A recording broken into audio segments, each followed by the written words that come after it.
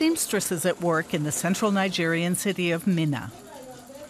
They're not sewing clothes here, they're making sanitary pads.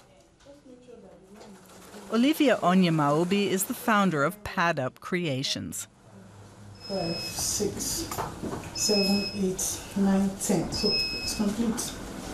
Thank you. You just check it out. She began sewing sanitary pads from fabric in 2016. They're washable and reusable. Each pad is made up of 3 layers.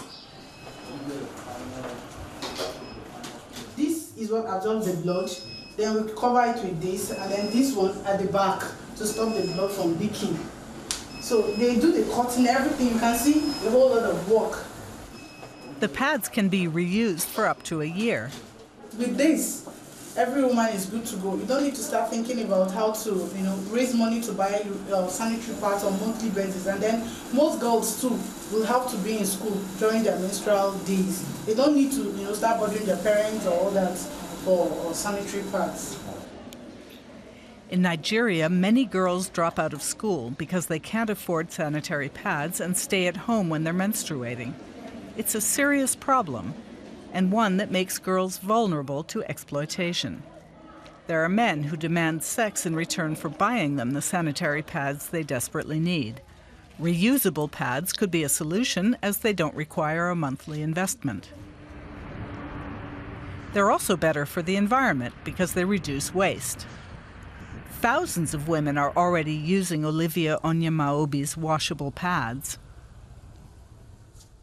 We have been able to impact the lives of over 100,000 Nigerian girls and women. So we have reduced the burying of waste on the earth by 100,000. We have also reduced emission of gas into the atmosphere by 100,000. So I think in the ecosystem, we have also played our own impact by reducing all these in this dimension.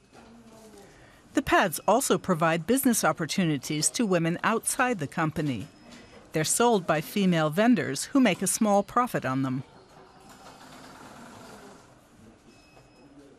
Our minimum order quantity is 2 cartons, just 2 of this. It's good to go to start a business for a woman. So they get it, and then some of them resell it. A kit of it is 750. Some of them resell it at 1,000, depending on how the market is, Olivia Onyemaobi left a secure and well-paid job at a bank in order to start her business and realize her dream of making a social and an environmental impact.